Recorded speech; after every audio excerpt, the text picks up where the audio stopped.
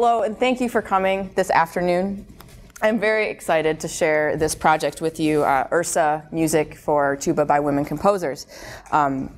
This project actually started as my doctoral dissertation, but I completed it 2 years ago, my dissertation, and also graduated at that point in 2013. I'm still really proud and also very passionate about this subject matter. So, is that what I need? Yep.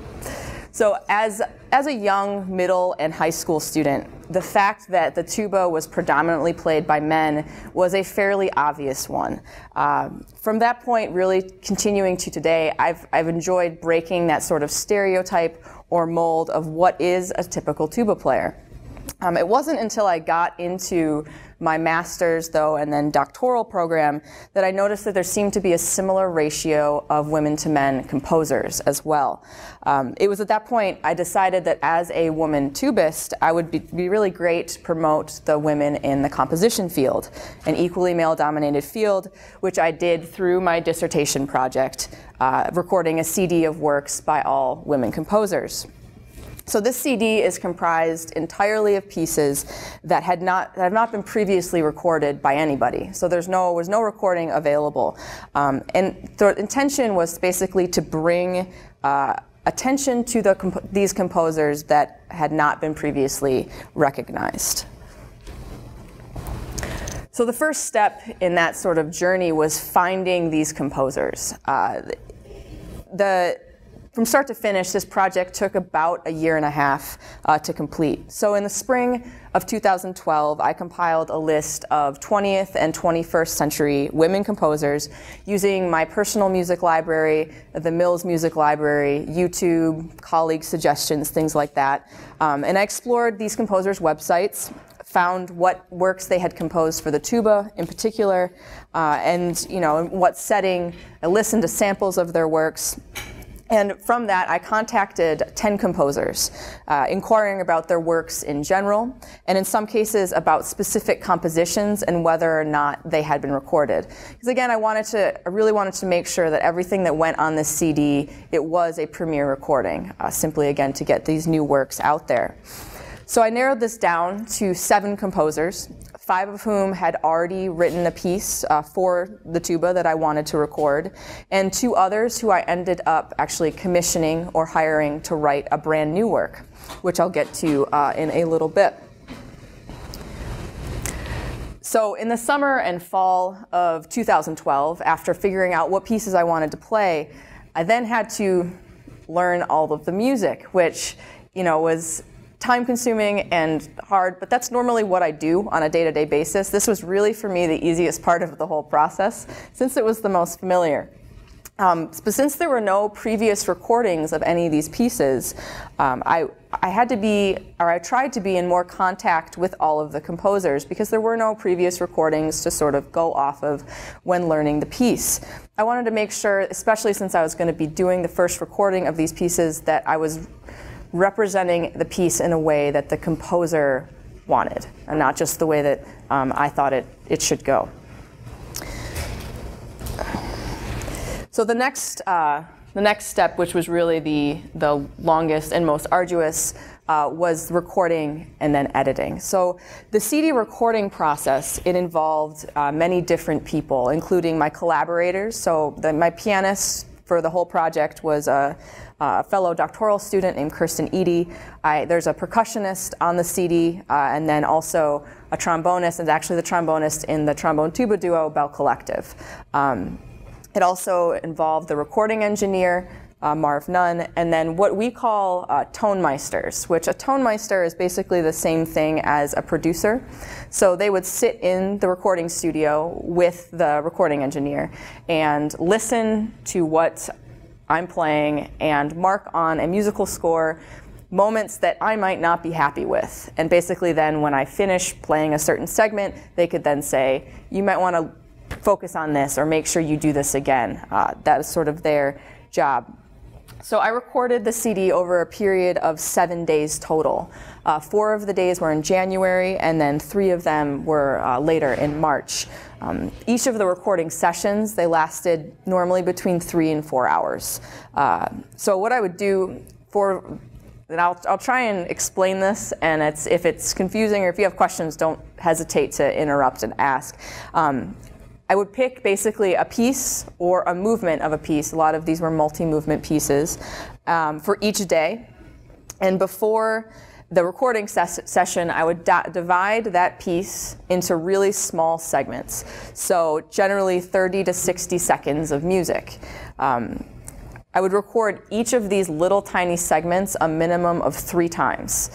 So just that 30 seconds, which was super bizarre at first, because as musicians, we're used to performing something in its entirety from beginning to end. So this isolation thing, it feels, it doesn't feel great, because it's really unsatisfying, because you're just playing these tiny little chunks of music.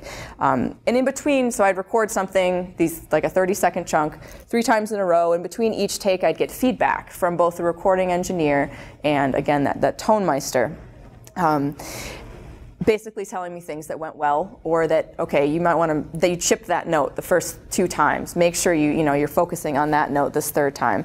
And if they thought I had that 30 seconds well covered within 3 takes, we'd move on to the next 30 seconds. If not, then they might narrow it down to like a 5 or 10 second take, get even more specific with that, until all of the music was recorded to the best of my ability. Now this whole process of recording for me, again, was brand new. It felt really slow, felt really arduous, and frustrating. I get frustrated somewhat too easily when it comes to my own playing and practicing. And I had thought the recording process was this way, but I hadn't started editing yet. So the recording process, it took me about 20 hours total to get all of the music down. For the editing process, I then had to go through each of the takes. So, multiply 30-second take, 3 to 6 of them each, multiplied over what ended up being about a 60-minute CD. So that's all the music I'm listening to. And I would basically take each small segment, listen to all the takes, figure out basically almost note by note or measure by measure, what's the best thing from each take. Obviously, I wanted to get as big of a chunk as possible so there's less editing. But we're perfectionists, as I'm sure many of you are as well, and you want it to be the best product it can be. So I'd basically bracket in a musical score what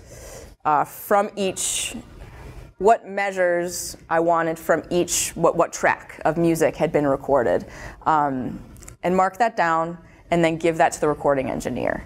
He'd take the musical score and then basically splice these different musical segments together. So that for him was an equally long process, but he was getting paid to do it. So that's sort of his job. But I'd then get he'd send the complete version back to me once it all had been spliced together. And I would listen to that basically to make sure it was accurate. This took, as I said, a ton of time. So I spent about 20 hours recording for a 60-minute CD and about 45 to 50 hours editing. So it was a lot of work, but a very good. It was also a good learning process in that as well. So after recording, and just editing and finished the CD, finished it as this was again my doctoral dissertation project, graduated, great. And then using some of my personal and then also professional references, I was put in touch with Mark Records, which is a record company based in New York State. And I worked with them to finalize the CD, and they secured kind of the both recording and also distribution rights. That's a whole other thing that I didn't have any awareness of at that point. And then also come up with the graphics for the CD. The CD, which was the first slide, that they came up with that graphic. And it was released in November of 2013. So, as I kind of alluded to, funding a CD project like this when you're not a platinum artist is expensive. And that was a whole nother sort of side of the project that I had to make sure I had under control. You're paying for your collaborators, so I was paying for my pianist, the recording engineer, paying Mark Records to release my CD. They're not paying me, I'm paying them. Portions of these, a very small portion of these funds came from my own personal funds. But at the time, and really not much has changed, but I was a very poor graduate student, and I don't have just tons of money laying around to spend on a recording project. So I had to come up with the funds in some other way, and I ended up using Kickstarter. Has anyone heard of Kickstarter? Great, so you all kind of know what that is. That's fantastic.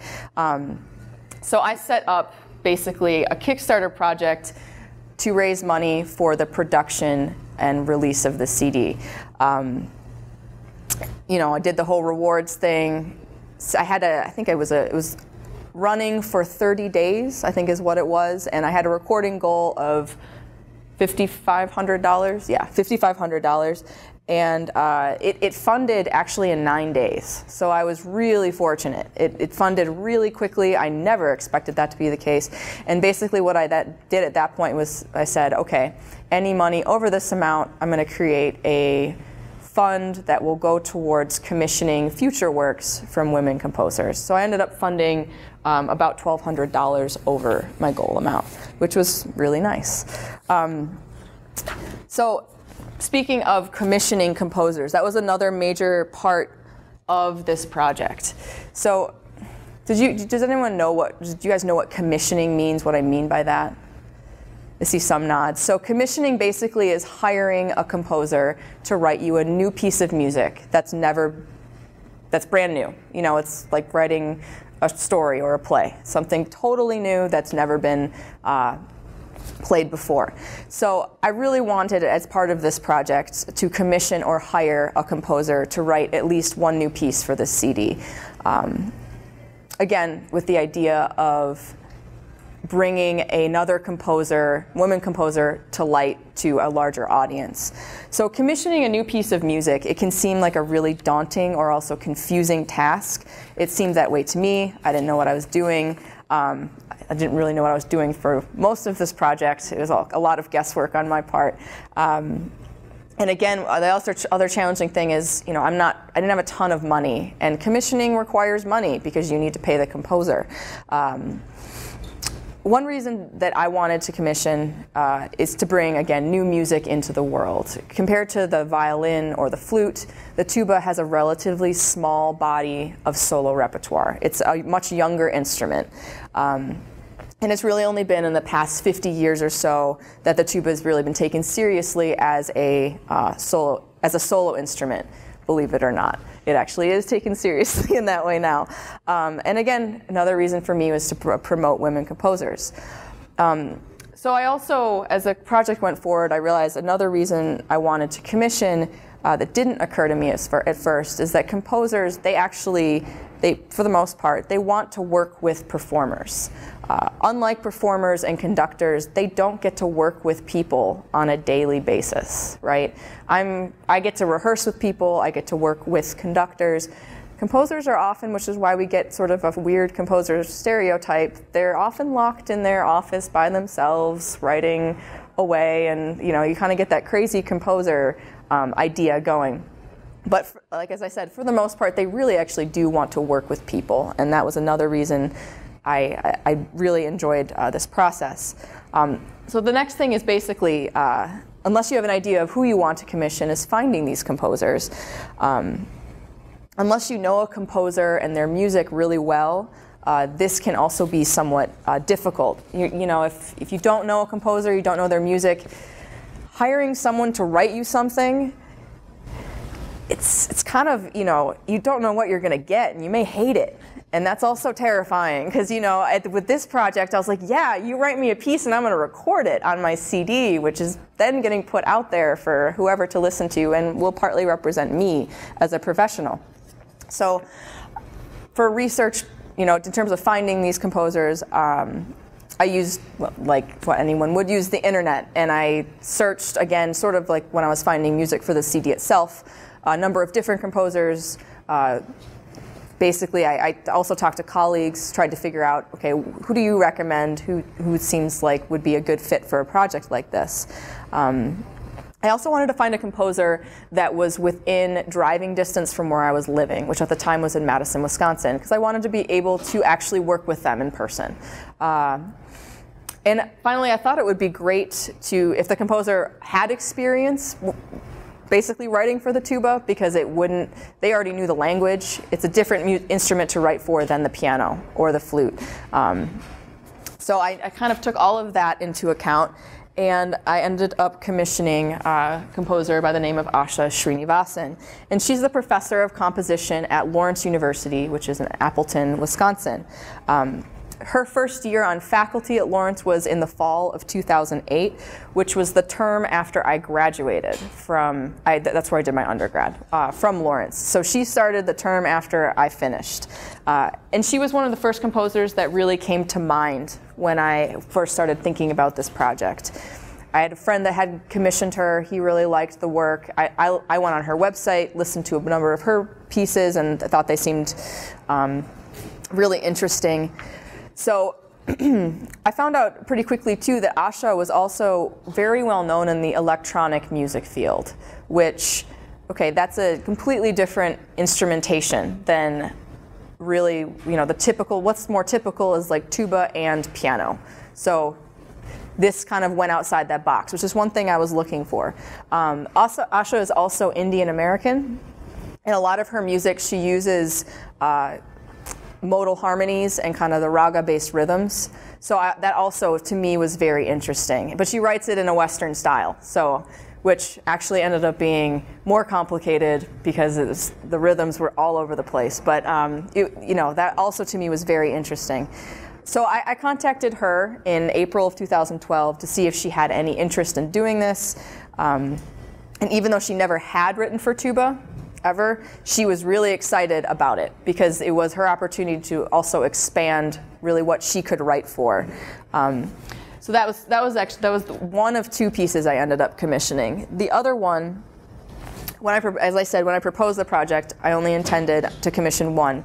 But then I attended the International Women's Brass Conference in Kalamazoo, Michigan in June 2012. I was attending this conference as a member of Bell Collective, which is this trombone tuba duo. And we attended a bunch of different recitals. And on one of the recitals, one of Inez McComas's pieces was featured, and it was for trombone and recorded sound. And hearing this piece, Inez, she really writes in a very fun, audience-friendly way and uses actually real-life sounds in her pieces. So the piece that we heard, it was basically, it was about traveling, so it had train noises and horn honking and things you'd actually hear in real life, which I thought was really cool. So we decided basically to contact her as well and say, would you be willing to write a piece for us? So these were the relationships I had with these two composers were similar, but also very different. One thing that's interesting about this composer-performer relationship, and as a musician, it's a little bit strange to think about, and this will sound really obvious, but when you're commissioning a composer, the composer is alive. So they exist, you can talk to them. It's not like for the most part, we're working on pieces where the composer's no longer around. And you can't have that sort of personal connection. For this project, I made an effort to contact not just the two people I commissioned, but every composer that was represented on the CD. And that also greatly influenced how I was learning the pieces and how I then recorded the works.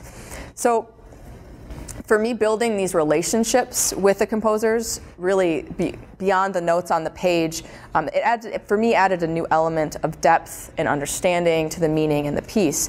And this, I think this also holds true for other areas of study as well, in terms of, basically getting in contact with those people who you're studying or who you hold to a high regard, who inspires you. I think it can bring a subject matter to a higher level if you get kind of a personal connection going. And so when commissioning these pieces, this composer-performer relationship, it is a very personal one. And working with Asha and Inez, was a true collaboration. It wasn't just them handing me a piece and saying, okay, play this just like it is, no changes. So that was also, for me, very interesting. So there were similarities in the relationships between these two, but there were also different experiences. Appleton was 2 hours from Madison, so I had an opportunity to go work with Asha a number of times. Inez, though, she at the time lived down in Florida, and we had never really corresponded at all except via email until Sarah, who's a trombone player, and I met in January to rehearse the piece, and we sent Inez actually an audio file of the piece, and basically to get her critique and comments, and then had a sort of a FaceTime call with her. And that was the first time I had actually seen her, besides a picture. So that it's great to have, you know, the ability to go and meet with a composer face to face, but it's also entirely possible to commission a piece from a distance as well. As I mentioned before, Inez uses this really fun, accessible language in her works. And we didn't quite understand the piece that she had written for us until we had a chance to talk to her and really see how her personality was really reflected in this music. Really outgoing, really engaging. And basically Sarah and I needed to let loose and have fun a little more with the piece, and we didn't realize that until we had a chance to talk to her. So I'm going to kind of skip through some of the piece stuff. But, you know, there's a variety of ways to find and work with composers. There's also a variety of ways to fund a commission. These commission fees, are based on a number of factors, you know, kind of listed on the board. How experienced is the composer? Generally, a commission fee, a composer has a per minute rate that they'll then adjust. So some composers, it goes up to about $1,000 a minute. That gets to be a very expensive piece of music. That was not the composers I was dealing with, which was good. And composers will adjust their per minute fee based on these other three things: their personal relationship you have with them, and also the complexity of the, should say, instrumentation. The last three letters got cut off. So the benefit of working with a composer like Inez is she was just like me as a sort of up-and-coming performer. She was an up-and-coming composer. And she decided basically that she didn't need an actual monetary amount for the piece. We paid her through performances. So she wrote a piece that was 7 minutes long, and we basically agreed that every minute we'd give her one performance at least. So she wrote the 7-minute piece, we owed her 7 performances. And that was fantastic because it was no money out of our pockets in that way. So the way, though, that I funded Asha's work was through a consortium. Have you heard of a consortium before? Okay, so a consortium, basically, it's kind of a gathering, getting a group of people together to fund a project that you're heading. So in this case, well, first of all, back up. She and I had agreed on a commission rate of $3,000 for a 10-minute piece. And then she kind of based that on her per minute rate. So back in the early stages of finding and selecting a composer, I had an idea as to whatever the commission fee ended up being, there's no way I was going to be able to pay the whole thing myself. And yeah, I could not afford a $3,000 commission all by myself. So I had heard of consortiums before, but this was a new experience for me as well. So what I did was initially I wanted to create basically this group of all women tuba players who would each contribute a certain dollar amount towards that $3,000. So it's like kind of like a group effort, which I was leading to pay for this piece of music. So I contacted about 15 women tuba players, which also should give you an idea as to the ratio of women to men in this field, which I'll get into. That was all I really could find that I knew of, and that I found through making other contacts that are at a level, sort of at a, either a graduate or professional level. So there aren't very many of us, and that proved to be challenging. So I received a positive reply from 4. My goal was 8. So at that point, I was like, okay, I guess I have to open this up to men, which was fine. And I ended up adding about 3 more people to the consortium. So there's 7 people, 8 people total, including me. So each member of the consortium, they contributed $250, and in return they received a copy of the work, and we had like what's called an exclusivity period. So only me and the other 7 could perform the piece in the first year, and that was kind of the deal you got. So as I said, my initial consortium goal was 8 members in addition to myself, covering $2,000 of the $3,000 fee. I didn't really want to contribute more than $1,000 of my own money.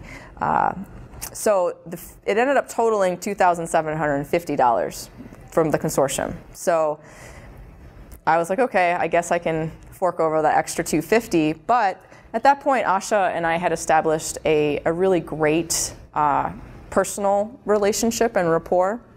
And she basically said, you know, I've noticed that you didn't reach your consortium goal. How about I just drop the fee of the project down to what matches that? So I mean, that was fantastic. So I ended up paying my same $1,000, and it worked out fantastic in that way. So, and I don't think that would have happened had I not really established that relationship with her.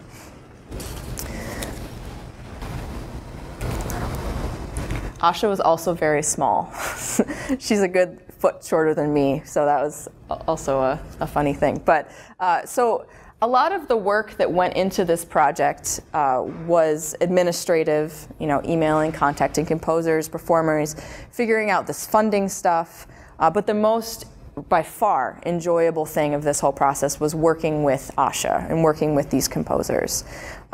So I'm just going to kind of give you a brief rundown of how our relationship worked. We initially met at Lawrence in April of 2012, basically to discuss ideas for the piece, the length, the type of instrumentation, electronics used. Since she's an electronic music composer, I decided to go that route.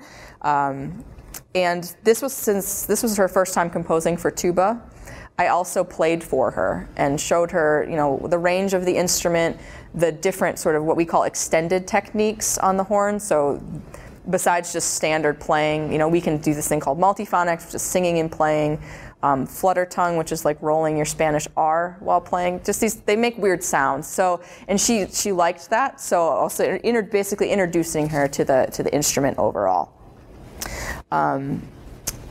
So based on that meeting, we decided that the piece would be for tuba and electronic accompaniment, and it would focus on more of the lyrical and expressive qualities of the playing, because that's something that I really liked about my own playing. So it's being written for me, so I felt like I could request certain things.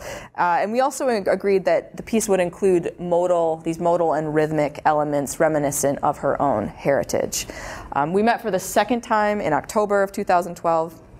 She had pretty much written the whole piece by that point, and it was the first time she would be hearing the tuba part on anything except a MIDI file. So she's just hearing it through her computer at that point. And the first time I would be playing the piece for her. So driving up to Appleton that day, I was very nervous because, okay, what if she didn't like the way I was playing the piece? What if it sounded like what wasn't what she was envisioning?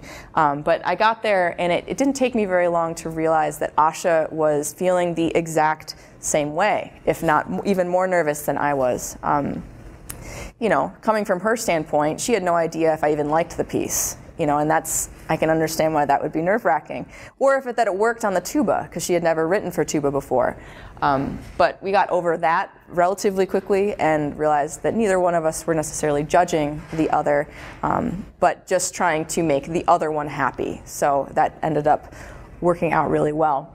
So we worked together on the piece, made changes and adjustments. She would listen to me play certain things and then actually change things in the score based on what she was hearing. And using notes from that meeting, she then finished the piece, which I got in December 2012. We continued to work together throughout the winter, basically perfecting the electronic part in particular for her.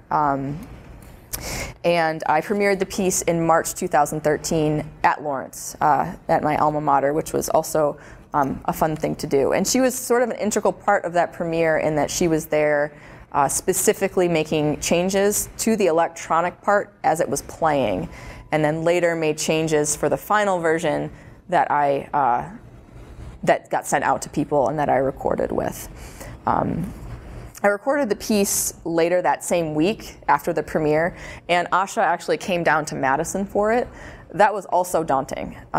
Asha, and I started understanding very quickly as to why she worked in electronic music. She's a huge perfectionist, and with electronic music, it can be perfect. There's, you don't have human error in electronic music. But I play a brass instrument, and I know many of you, well, probably all of you have no experience playing brass instruments, but we're not perfect. And it's really hard to have a perfect performance. So I was very nervous in terms of, okay, I don't know if I'm going to make it through the recording session, because I think she's just going to be so nitpicky about everything that I'm doing that, so that was my big concern. And I even warned the producer, the tone meister of this, like, can you make sure that you keep her, he was a trombone player, can you keep her kind of focused and not, getting too critical of me? And all of that ended up being basically completely unjustified. She was fantastic, really helpful, and in the end, I'm incredibly happy that she was there. So overall, this collaboration with Asha, it was a really fantastic experience and probably the most meaningful part of this whole project for me. This project in its entirety, from commissioning new pieces, recording, as I mentioned at the beginning, it was a massive, massive learning curve, and also an invaluable experience, and I couldn't imagine doing a better or different dissertation project. So the other thing that I want to talk about briefly is being a woman in this world. As I mentioned at the beginning of today's talk, this project was inspired by the fact that I fall outside of the typical tuba player stereotype, which is described very nicely by Garrison Keillor. Tuba players are stocky, the stereotype, are stocky men, who do manly things like hunting and fishing and camping, etc. When the tuba was first being considered a serious instrument, which was around 1950s, women weren't playing it at all. Women were considered too delicate. They couldn't handle it. There are even things out there that women shouldn't play a brass instrument when they're pregnant. So, things like this this carries over into other fields too, but it was an interesting time for that. They were painted with the instruments, as sort of more of a sex symbol, which I also find equally interesting. But the tuba as an instrument for women to play, considered way too much for them to handle. As this time has gone on, though, obviously this has changed. More and more women are playing the instrument and have completely sort of debunked this idea. And for the most part, I really don't hear much directly about being a woman in this field. Sometimes, though, I do hear statements, mostly from older amateur musicians and also non-musicians, like, wow, I've never heard a girl, play the tuba like you do, or play the tuba, period. Or how does someone your size manage to handle an instrument like that? Or sometimes going into, I didn't know girls could play the tuba, you must really give the boys a run for their money. So hearing these things, it always catches me off guard, because I don't think about myself in that way. And so it's always a kind of a weird thing. Oh yeah, I guess this still is a thing. This still is still something that people think about. One of the most direct comments that I received, it came in the form of actually an Amazon review of my CD. And it's on Amazon, right now. And I actually went back and to copy and paste it. I assume it's from a well-meaning individual, but this review reads, "Being a male tuba player, this is a bit distressing. A truly great female tuba player playing good tuba geek music by very good women composers. Seriously, my hat's off. Stephanie Frye is a terrific player. Well, this is one more male myth shattered, so I guess I'll hang out at the local Starbucks sipping on tea all day long. Seriously, if you collect tuba music, add this one to the heap. It makes me want to move to East Tennessee, wherever that is, to go steady, I mean go study with her. So that was shocking to read. And I suppose I guess I somewhat appreciate this very backhanded compliment. It really does highlight a perception that I had hoped didn't exist any longer, or in my own head that I don't think exists any longer, but it does. So I'm often asked as well what it's like being a woman in my field, how I handle it, what's led to my success. Again, I don't think too much about that. I have a female student right now. I have 11 male students. It is a definite, ratio difference, but it's not something I ever focus on, and honestly, I don't think my students focus on it either. Back in 6th grade, when I had to choose an instrument, I didn't go with what my friends were choosing, which was mostly the flute and the trumpet and clarinet, things like that. I picked what I thought was the coolest sounding and also looking instrument. In a way, the instrument sort of picked me. And that's what I believe is the first thing that main component as to why I've been successful, and that is my passion, basically passion for what I do. From the moment I first picked up the instrument until now, 20 years later, I have absolutely loved performing, teaching, living, breathing music. If that love and passion weren't there, I certainly would not be where I am now. As probably all of you know, though, passion doesn't take you all the way. There has to be something else. It needs to be coupled with excellence, hard work and excellence. So over the past 20 years, I have dedicated thousands of hours striving to be the best performer and musician that I can be on this instrument, and also educator as well, making myself as competitive as possible in this field that just happens to be comprised of mostly men. If I weren't passionate about what I'm doing, I wouldn't have the drive to obtain the excellence. So these two things, these ideas of passion and excellence, are really why they're what I think about every day. Even I never really realized that that's what I was thinking about every day.